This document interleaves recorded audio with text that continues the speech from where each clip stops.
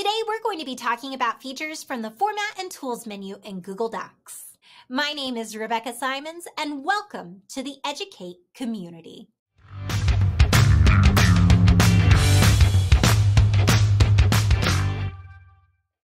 This is the last of our three-part series on Google Docs. Be sure to check out the description below for a time-stamped list of all the topics we'll be covering and links to the other parts of this series. Let's kick things off by talking about the Format menu. This isn't the most exciting menu, but knowing how to use formatting is what will make your work look more professional and polished. Now, the most common formatting features can also be found as icons in the formatting toolbar. For demonstration purposes today, I'm going to be using a report template from Google's template gallery. Let's start by talking about margins. Margins control how much space appears as a border around your content. Now, by default, margins are always set to 1 inch all around the document. However, you can easily change this by going to File, Page Setup. Personally, I like to change my margins to 1/2 inch all the way around my document, which allows me more space for content. This was especially important when I was teaching and I had a limit on the number of copies I could make every month. I liked to cram as much information onto one page as possible. Now, because this is the margin I always like to use, I'm going to set this as my default. Additionally, under Page Setup, you can change the orientation of your page, the size of your paper, and even the background color. Now, currently, these changes are being applied to our whole document. If we were using section breaks, we would be able to apply formatting changes to a specific part of the document instead of wholesale changes. Let me give you an example.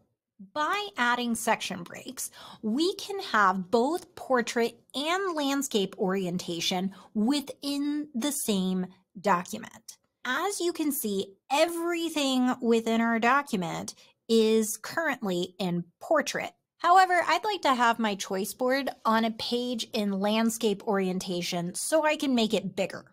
There are two different ways we can achieve this.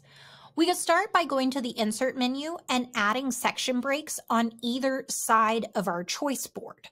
Or we could simply highlight the choice board, right-click, and select Change Page to Landscape. If I go to View and click Show Section Breaks, you can see that section breaks were added on either side of my choice board. If I later decide I don't want my choice board in landscape orientation, I can simply come in and remove my section breaks. To remove them, I simply place my cursor in front of the section break and press Function Delete. Now, as we look at this document, you'll notice that it mirrors what the content would look like on a printed page, complete with those print margins that we talked about earlier and page separations. However, you now also have the option to use a pageless format. This setup is going to remove features like margins, page breaks, which means you can consume your content without interruptions. This is great when you need to add wide tables, large images, or you don't want to have to worry about your content getting kicked to the next page. To enter this view, you'll simply click on File, Page Setup, and select Pageless. Like in the Pages view, you can also change the background color of your canvas. While you don't have margins in Pageless, you do have a setting called Text Width, and this controls how much of the canvas your text will fill. To adjust, simply click on View, Text Width, and select an option from the dropdown. You can also right-click in the ruler and adjust text width from here. If you don't have a ruler showing, simply go to View and check Show Ruler. Now, I do want to mention, if you're in a pageless view, you won't have the ability to use certain traditional features such as watermarks, headers, footers, and page numbers. Let's move on to the format menu, starting with text. The first three options, bold, italics, underline, are also going to appear as icons in your formatting toolbar. Other options that you'll see here are the ability to strike through your text, add superscripts or subscripts, as well as increase, decrease font size, and capitalization options. Next up is paragraph styles. You can customize paragraph styles from the format menu or from the styles dropdown in the formatting toolbar. This dropdown is an easy way to apply consistent formatting to specific types of text within your document. By default, anything you type in a Google Doc is going to be styled as normal text. To change the paragraph style of any text, simply highlight and select the new style from the drop-down menu. Now, I want to take a moment to make an important distinction. Using paragraph styles is different from simply changing how your text looks. While it is a quick way to achieve consistent formatting, its purpose is to improve the navigability of your doc. Let me add a few more paragraph styles to my doc, and I'll show you how. I've gone through and added all of the paragraph styles from title all the way down to heading 3. Now, anything that I have formatted as a heading is going to appear if I add a table of contents from the insert menu. As you can see, each heading type, heading 1, heading 2, heading 3, indents under the next, creating a hierarchy. Each of these now link to that specific section of the document. In addition, by adding paragraph styles, Docs automatically takes them and creates a document outline in the left-hand sidebar. Again, all of these are links that you can click on to interact with the document. Both of these features not only make your doc interactive, but easier to navigate. Google will provide you with default paragraph styles, but you can easily change them to suit your needs. To change a paragraph style, begin by changing the formatting of your text within your document. This includes the font type, size, and color. While your formatted text is selected, you're going to click on the Styles dropdown, choose which style you want to update, and select Update Text to Match.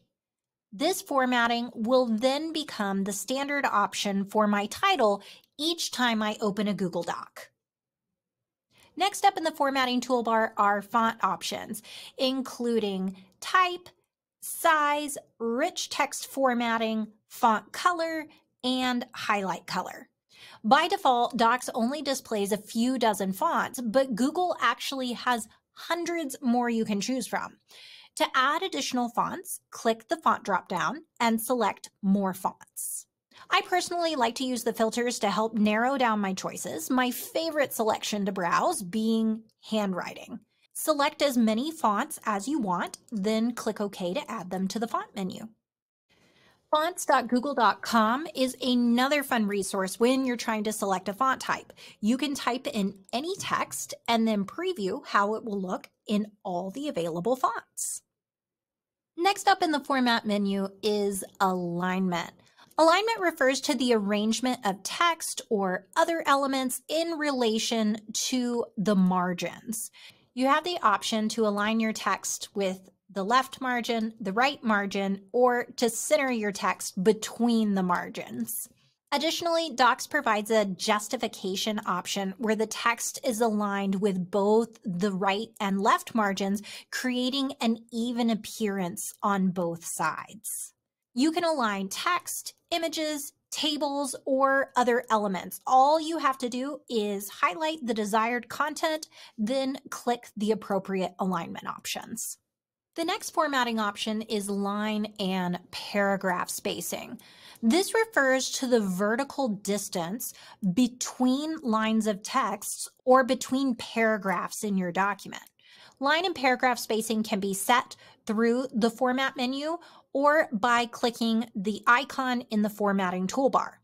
Both of these spacing options are useful for improving the readability and the overall appearance of your document. Simply play around with the values to meet your needs and preferences. Next are columns. Columns allow you to divide your document into 2 or more vertical sections, which helps with organizing or presenting information in a clean, structured way. Personally, if I need to break content up into multiple sections, I prefer to use tables, but I did want to cover this since it's under the formatting options. Next up are bullets and numbers. You can, again, find these under the format menu or the icons for checklists, bulleted lists, and numbered lists. Each of these have a drop-down arrow providing you with additional formatting options. Checklists have become one of my favorite ways to add interactivity to my docs. When I was in the classroom, I used this feature heavily with my students who needed visual reminders or needed their work broken down into discrete tasks. As they completed tasks, they could check it off on their doc.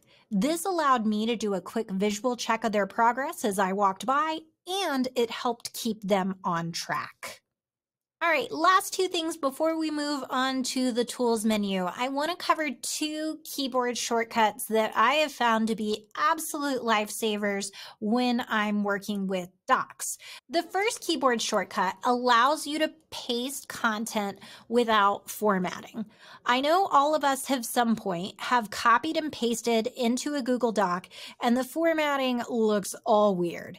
And instead of sitting there and trying to go through and fix all of the formatting, you can simply press Control-Shift-V and paste the exact same content stripped of any formatting. The second keyboard shortcut is one I actually found out about from someone in the Educate community. She had just finished watching one of my make and takes and sent me an email saying, hey, you know, there's a keyboard shortcut that'll let you do what you're doing a whole lot faster. And of course, I got incredibly excited about that. So the shortcut she shared with me was Control-Y. And what it does is it allows you to repeat your last action. For example, let's say you were going through and you were highlighting similes and metaphors in a poem with your students. I used to have mine do this all the time. So we would start out and we would highlight the text and we would click on the highlighter and we would click on a color. Then we would highlight more text and we would click on the highlighter and we would click on a color. Well, instead of going through that process every time, now on the next simile, all you would have to do is simply highlight and press Control-Y. And it's going to repeat the last action that you performed, which was highlighting. Now, I know you can do something similar with the paint roller icon in the formatting toolbar, but the paint roller and I struggle to get along even on a good day. So again, that shortcut was Control-Y, and it repeats your last action. All right, moving on to tools that are built into Google Docs. We're going to start with this icon in the bottom right corner, which is known as the Explore tool. The Explore tool is a built-in feature that allows you to search the web without having to leave your workspace. When you enter text in the search field, like digital choice boards, it will bring up related sites from the web, images, and it will also search your drive for any content related to your search item. Let's go ahead and start with the web tab. There are several different ways you can interact with these search results. First, you can click to open the content in a new tab. Second, you can click and drag to add the site as a hyperlink within the doc. Finally, if you're citing or summarizing content, you can quickly cite your source by clicking the quotation mark in the upper right corner, which will add a superscript that corresponds to an automatically generated citation in the footnotes. The Images tab allows you to search for images without leaving your doc. When you find an image you like, simply click and drag to add it to your doc, or you can click the plus icon in the upper right corner of an image. All inserted images are automatically hyperlinked to their source, so when you click on an image, you'll see a link pop up which allows you to go back to the source. Finally, the Drive tab completes a search of your personal drive and your shared drive, looking for any documents that contain the keywords that you put into your search. So these are all of the files that I have in my drive that are associated with digital choice boards. All I have to do is double click to open it in a new tab. This next tool is one that I wish I had had access to when I was writing research papers in school. I can still vividly remember the thick packets my teachers would give us for formatting our citations. Now, Google has a built-in tool that will do all that for you. Not only will it help you keep track of your sources, but it can add in-text citations and create a formatted bibliography. To start adding citations, you're going to click on the Tools menu and select Citations. You can choose from APA, MLA, or Chicago formatting. When you click the plus to add a citation, it'll ask you what type of source you used. For example, I might be citing a book that I have a physical print copy of. By using the ISBN number, Google will automatically pull all the information I need for my citation and fill in the appropriate fields. All I have to do is verify that it has the correct book, click Continue, and click Add Citation Source. To add an in-text citation, make sure that your cursor is in the correct location, then hover over your source and click the word Cite. Pop-up text will appear if you need to add any additional information, like a page number. Once you're finished, the button Insert References will automatically build your bibliography. Next tool is voice typing. Not only can voice typing save you a lot of time, but it has a wide range of applications in the classroom. When I was teaching, I honestly only used this tool as an accommodation, but you could do so much more with it. I really like the idea of using it with elementary students since their typing skills may limit their ability to share their thinking. It could also be used as a lesson to promote awareness of punctuation and sentence structure. To start using voice typing, click on the Tools menu and select Voice Typing. You'll begin by selecting which language you'll be speaking, the default being English. Then click on the large microphone icon. The first time you use this tool, you'll need to enable microphone access. You'll know the microphone is in use if the icon is red, period. Simply click on the icon to stop voice typing, period. You can add punctuation and formatting while you're voice typing by saying commands such as period or comma. The last tool we're going to cover in this video is translating a document. The ability to translate information into a family or student's heart language makes Google Docs such a powerful collaboration tool and promotes equal access. To translate a document, click on Tools, Translate Document. It will then prompt you to name the translated copy and select a language you want to translate it into. While I've heard from native speakers that Google does a fairly good job of translating, just keep in mind that it's not perfect. Thanks for joining us in the Educate community today for the final part in our Google Docs series. I hope the skills you learned today will help you take advantage of all the formatting and tools that Google Docs has to offer. If you're interested in more tips and tutorials on all things EdTech, be sure to check out our channel. Also, don't forget to like, comment, and subscribe so you'll be notified each time we post new content. See you next time.